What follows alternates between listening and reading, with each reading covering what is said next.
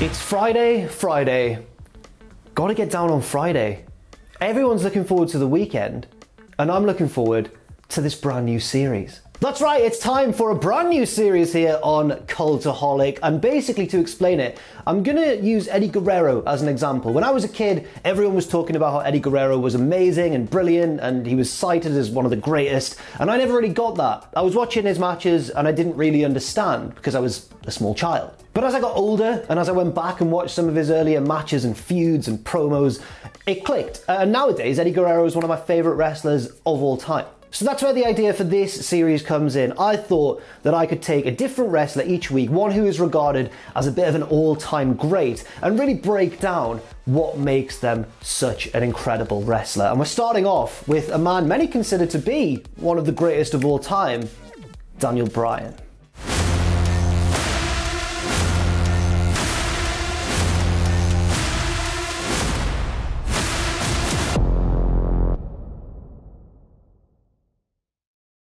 So in a little bit, what we're going to do is break Daniel Bryan's greatness down into 5 key categories that I feel make him one of the greatest of all time. But before we do that, I think it's fair to say that Bryan's career can generally, broadly, be split into 2 distinct categories. And the first half of his career is really one that newer or younger fans may be unfamiliar with. They may look at him as a member of the WWE roster and say, yes, he's a great wrestler, but what is it that makes him so highly regarded? What is it that separates him from all the other great wrestlers on the roster?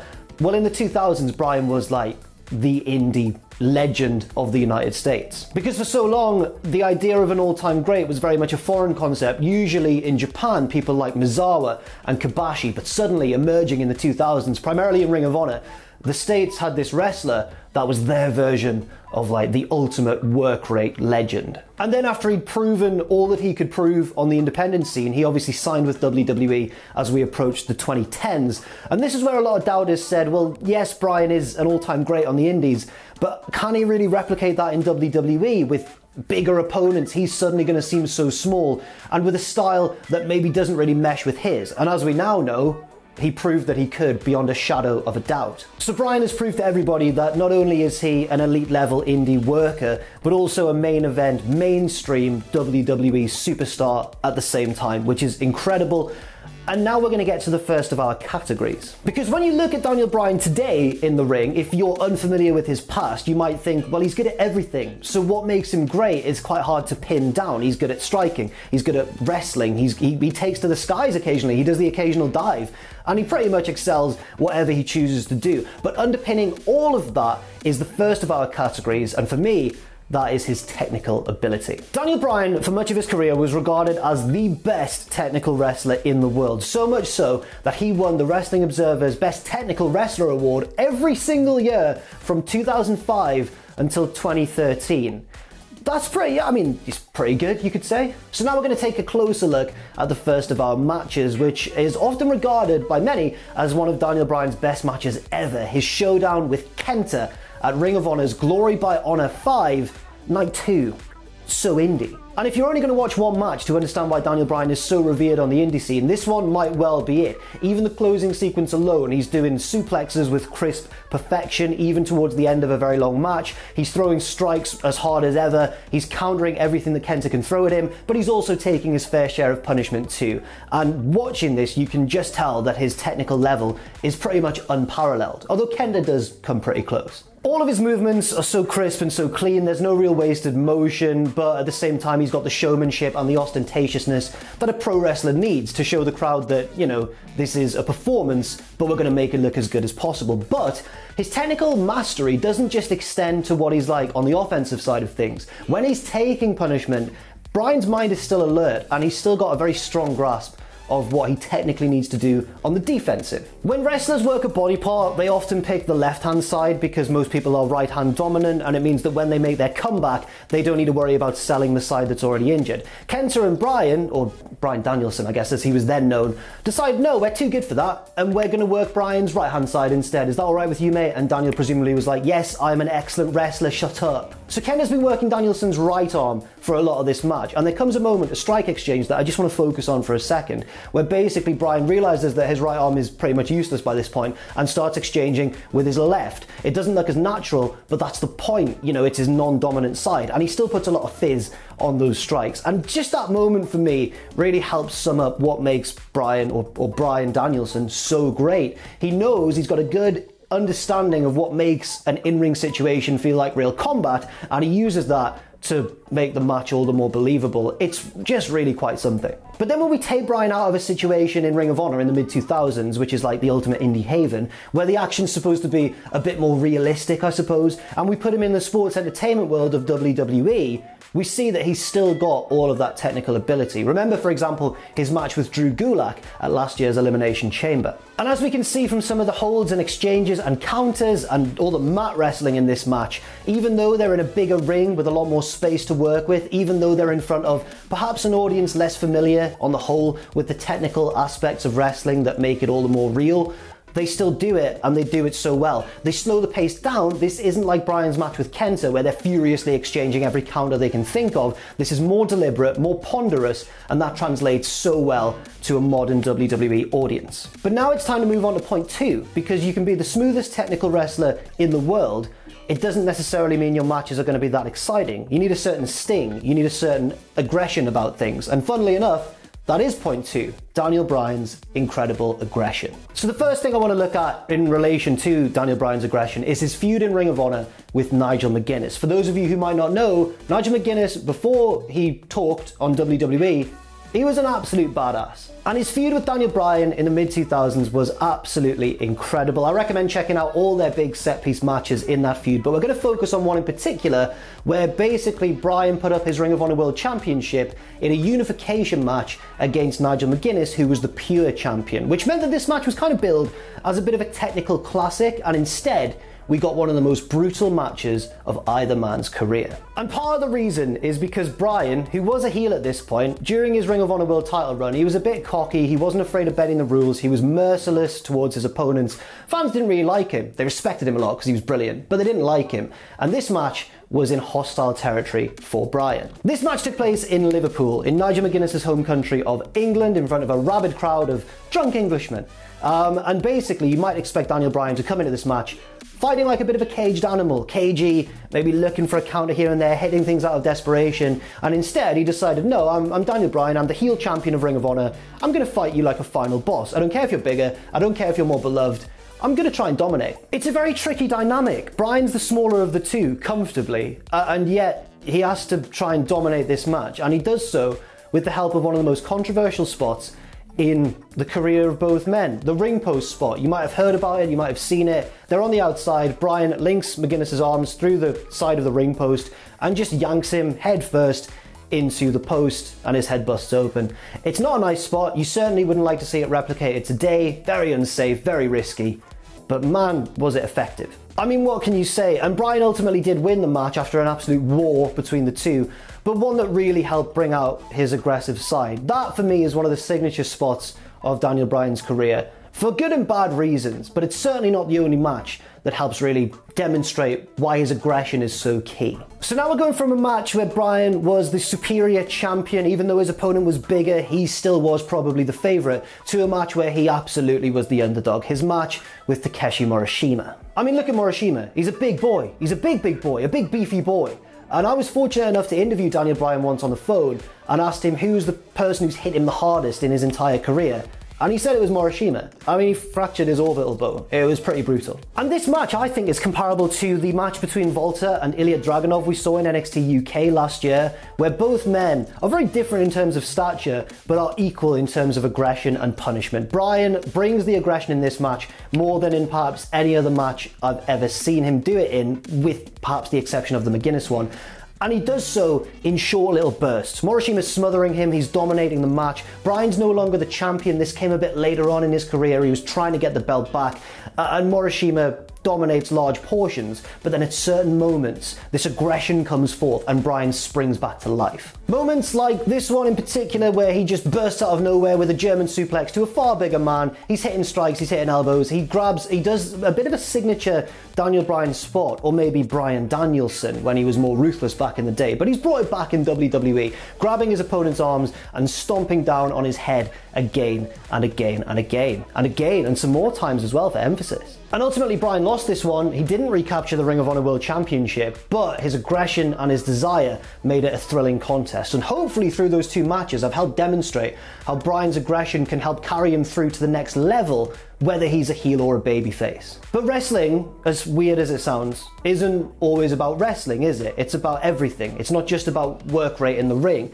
It's about how you connect with the crowd. It's not just about how crisp your moves are, it's about how you make the audience feel when they're watching your matches. So that's where we get to point number 3, his connection with the crowd. Now, for a long time, Bryan was regarded as an amazing worker, of course, but compared to some other contemporaries, such as, for example, CM Punk, his persona wasn't seen as a particular strength. Yes, he'd connected with the crowd in these matches we've already talked about on the independent scene, because they're indie fans who love good wrestling, and he's good at the good wrestling, if you see what I mean. But then coming to WWE, of course, he'd have to do that all over again, build his reputation in front of an audience where a lot of them wouldn't be as familiar with him. And this is where we look at how Bryan forged an incredibly strong connection with the crowd, as we all now know. Because of WWE's slower, more deliberate, more obvious, I guess, style, Bryan had to adapt. And I think what he did here was trade in some of that technical intricacy for a sense of momentum. An incredible sense of momentum, better than maybe any wrestler we've ever seen. And the most obvious place to look for examples of this momentum is Bryan's amazing ability in the comeback, the classic comeback section of the match when he's working from underneath.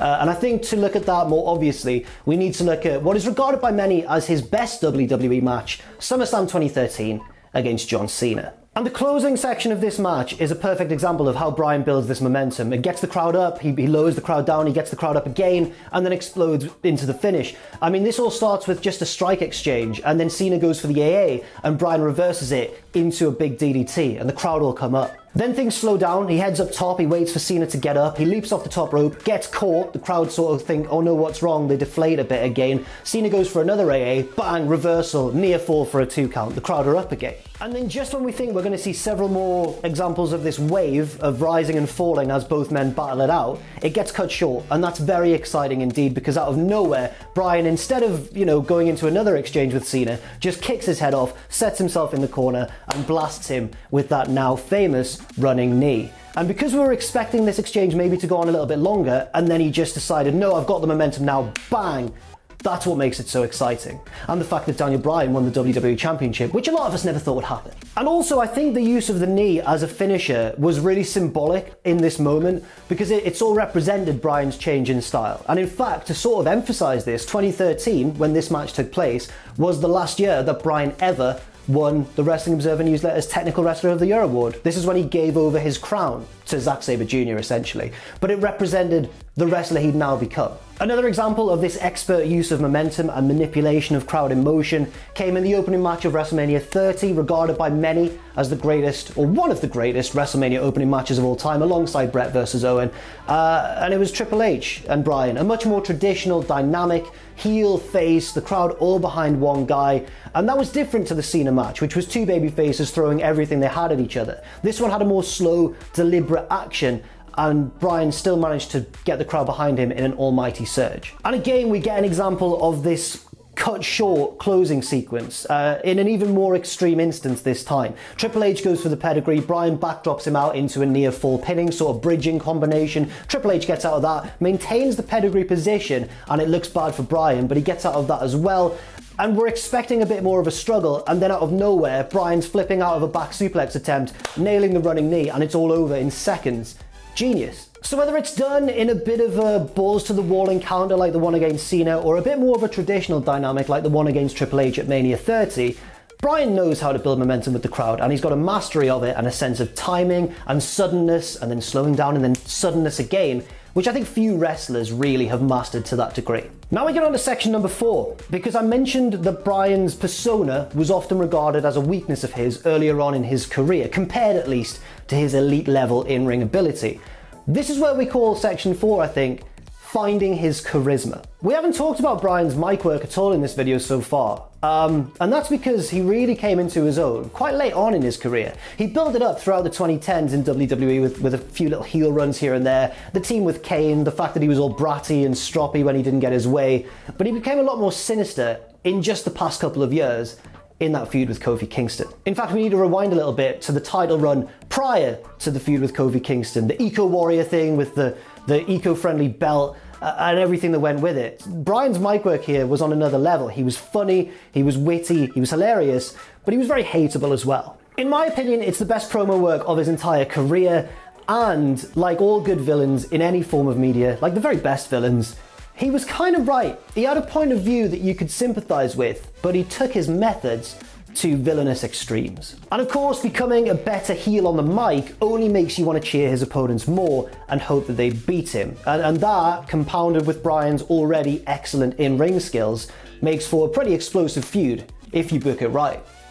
Enter Kofi Kingston. This very strong dynamic wasn't entirely backed up by both men's great work in the ring. It was backed up by their strong personas. Bryan, the heel that everybody wanted to see lose. Kofi, the veteran who'd never really been given his time in the sun, and it led to some incredible moments. Think of the moment at Elimination Chamber when Kofi jumped on top of the pod, cornering Bryan and standing over him, and everybody's thinking, yes, he's finally going to get his. Come on, Kofi, you can do it. And then Bryan weaseled out with the victory. And then, of course, it all paid off at WrestleMania with Kofi grabbing Bryan's arms, like Bryan had done to so many opponents in his past, and stomping on his head again and again en route to an emotional, amazing victory. And I'm not trying to downplay Kofi's role here, because he was absolutely incredible and he more than held up his end of the bargain.